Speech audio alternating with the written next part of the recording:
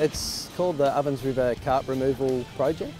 Basically, carp removal is one of a number of strategies aimed to rehabilitate the river for native fish. So if we hit the whole health of the system from a multitude of different strategic approaches, it's much more likely to result in improved native fish populations compared with us using single strategies like just removing carp, just increasing connectivity, just increasing habitat, just increasing flows. So if we use a combination of these, it's been shown throughout the world that a multiple approach to river rehabilitation will provide us with the best results for native fish.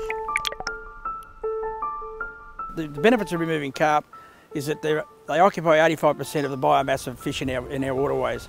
So in saying that, they're occupying the space that our native fish would, and they're destroying the habitat and the food chain that the native fish need. Carp are a terrible introduced species. They muddy up the water. They actually prey on the eggs and juveniles of a lot of our native species. Our component of the project is to undertake electrofishing surveys. So we go through and we pulse DC voltage into the water, which stuns the fish.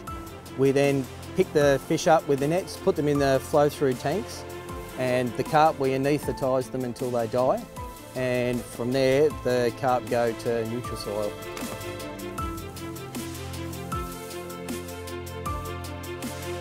Well, here at NutriSoil, we take the whole unprocessed carp and we combine it with manure and we feed it to worm farms.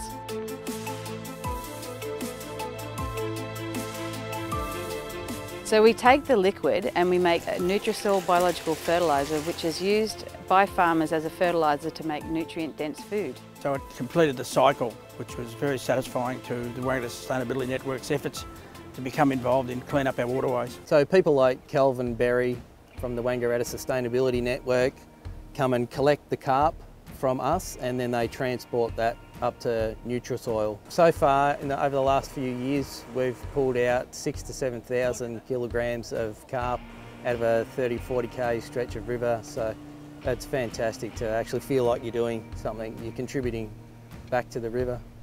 The larger bodied important fish species in a river system like this include Murray Cod, endangered Trout cod, endangered Macquarie Perch, of which there's a translocation program currently underway to repopulate the river with a species that was here previously. Over the last 200 years, it's estimated that we've lost 90% of our native fish species. So this program is aiming to increase that number over the next 50 years to back to 60% of what it was. And welcome Everton kids. Being involved with students from the tech school, CLC students, and these younger students from country schools, it's helping educate them into what the future is and to make sure you look after what we've got. This is an incredible example of community government partnerships that deliver great outcomes for the Ovens River. Partnerships are absolutely crucial to the whole program from start to finish. Without everybody chipping in, it wouldn't happen.